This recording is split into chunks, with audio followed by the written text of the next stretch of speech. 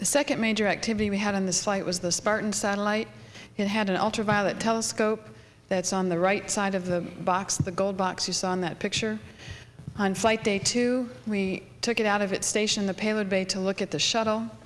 It's looking at the ultraviolet glow on the surface of the tail of the shuttle. Vladimir Titov, you can see at the controls on the robot arm here, he's flying the Spartan up above the nose of the shuttle so it can look back at the tail and at jets on the tail to fire and watch their glow. On flight day 5, we released Spartan so it could go look at some stellar objects. Again, Vladimir Titov is flying the arm here. We let the Spartan go, and then we watch it to make sure its attitude control system is working properly. When that's all been checked out, Jim flies the shuttle away at about 1 foot per second, which allows Spartan to drift about 40 miles in front of the shuttle, where it can perform its observations undisturbed by the shuttle environment.